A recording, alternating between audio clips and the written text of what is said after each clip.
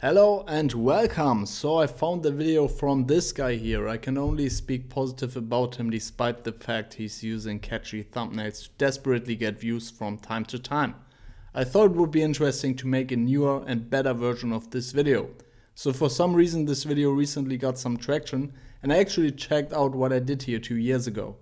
I will challenge my own code, provide a better solution, and yeah, let's see if I can write even better code than I did 2 years back. So the strategy was as written here.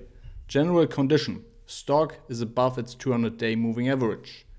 Buy if 10-period RSI is below 30 and buy on the next day's open. Sell if 10-period RSI is above 40 or after 10 trading days. Sell on the next day's open. As a note, for this video I'm just setting it up for a single stock, but I'm open to also do that on a large scale again. Just like the video, leave a comment, share with everyone you know, and we can do that. So let's jump to the coding part and see how I solved it back then. So I'm skipping the RSI calculation part as I'm just using a library for calculating the RSI in this video. What I see here is this horrible assignment of the buying condition. This is very badly written because you can simply work with booleans here. If that condition, so close is above moving average and RSI is below 30, just set a true value and else a false value. No need to assign the opposite as I did here, and also no need for assigning string values as I did here as well. Now let's consider the loop. So the base logic here is I'm looping over all rows in the data frame. And if I have my buying condition fulfilled, I want to append the next row's date to my buying dates list. Reason behind that is simply I'm buying on the next day's open. When I bought, I trigger an inner loop, which is iterating over the subsequent rows from the buying row on, and then checks the RSI. When the condition is met, it is appending the next row's date and breaks the inner loop. Otherwise, if the condition wasn't met in these 10 subsequent rows, I'm selling after 10 trading days. This whole logic does the job, so it's alright, but it is written very poorly.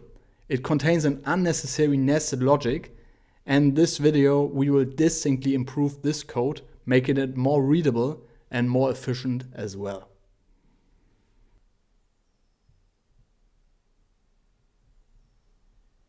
Alright, let's get started. We need some libraries. While Finance supports stock price data, Pandas for data handling, and TA to calculate the RSI conveniently.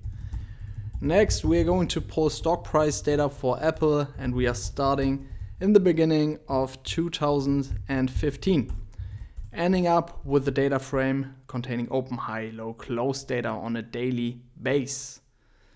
And the first thing we are going to do is to calculate the simple moving average over 200 days. Appending a column to that data frame, just calling it SMA for simple moving average. Take the close column, roll over it with a 200 time step window and take the mean. Moving average calculated as you see here. Next, we are doing the same for the RSI using the TA library. Access the momentum functions and then the RSI. Take the close and define the window as the 10-period RSI. RSI calculated, done. Next, we are going to create a new column here, which is our price column. And our price is always the next day's open. So what I'm going to do here is I'm simply shifting the open column one row back. With that, I always get the buy price in the same row as the signals are occurring. So I'm just going to call that price and take the open and shift that one row back. So this is looking like this. So for instance, here you have the price, and this is simply this one here. So just the next day's open. All right, in every single row. This is this and so on. You got the point. Next, defining our buying condition. So I'm just creating a new column here, and here I'm simply screening, is the close above my simple moving average, and is my RSI below 30. As simple as that. So I'm getting a false value if this is not the case, and I'm getting a true value if that is the case. Let's actually take a look at those where we have true values. So for instance, here you see on the 9th here, you see that the close is above the simple moving average and the RSI is below 30. So we have a true value here for the buy signal. Okay, same story for selling or the sell signal. Just taking the RSI is above 40. And now we are doing the backtest, and I'm taking an iterative approach again. You can also solve that vectorized. For this video, to keep it simple, I'm staying with an iterative approach. So we need a position flag, which is initially false. So this is simply keeping track of if we are in a position or not. Then I'm creating two empty lists here, buys and sells. And here I'm storing the buy and sell prices. You can also work with dates, or additionally add dates list here. For the backtest, it is not really necessary at this point, but if you're interested or if you want to know when you actually bought, then you can take those lists as well. I'll show you in some seconds or minutes how you would implement the dates as well. But for now, I'm working with the buy and sell prices. And now I'm looping over the data frame. So for index row in df iteros, and the index is my, or are my dates, and the row is simply a row. So open, high, low, close, adjust close, volume, SMA, RSI, price, buy and sell. So I want to know if I'm not in a position, if not in position, which is initially the case, then I want to check if row buy, so if I have a true value in my buy column here.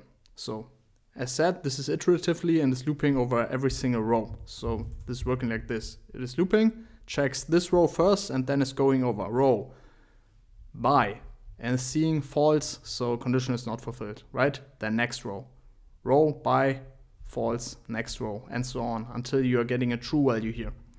This is how the iteration is working here. So if I'm getting a true value here in the buy column, I'm just taking my buys list and append the price, because the price is already the next day's open. Once that is the case, I'm setting my position flag to true. And now I'm working with a counter approach to keep track of the 10 days in the selling conditions, right? So the selling condition was my RSI value is above 40, or sell after 10 trading days if that is not happening, right? So I'm working with the counting approach here. So when I'm buying, I'm setting a counter, so R count is for row count, to 0, okay? And you might already guess that this is increasing by, or incrementing rather, by 1 every single iteration from there on. And if I'm larger than 10, or larger or equal to 10, then I'm selling if my RSI condition wasn't fulfilled. That's the logic here. So I'm checking if I'm in a position, my row count should increment by 1 in each iteration, right? So because I'm looping row by row, and with that, in each iteration, the counter is increasing by 1. So I'm keeping track of the subsequent rows and can say, okay, if that is larger or equal to 10, then I want to sell. So this is my row count. But before that, I want to check if my selling condition is fulfilled. So I'm checking in every single row. If row sell, so the selling condition, RSI is above 40, then I want to append to my sales list, and I want to append the price again because I'm selling on the next day's open. And if that's the case, I'm out of the position. And now, very important, else if that is not happening. When that is not happening and my row counter is larger or equal to 10, or also equal to 10 you can take here, then I want to append row price here, right? Because what is happening after 10 rows, the condition wasn't fulfilled, otherwise that block here would have been executed. Then I want to sell after 10 rows here, or after 10 trading days. And I also want to sell on the next day's open. This is why I'm taking the row price here. And then I'm setting my in position flag also to false here. Okay. So if I run this, that's already it for the backtest, right? So I have a list, buys, where I have my buy prices, and I have my sell prices here, right? Now let me quickly, before taking a look at the profits and stuff like that, let me quickly show you how you can also add the buying and selling dates here. So you could just work with buy dates, sell dates here, and then just add the index. So buy dates, append, and then the index here, right? So this is what you can also do to keep track of the dates. But I'm doing that not for now because I'm just interested in how the strategy is performing overall for detailed tractions. This is something for future videos, not for now.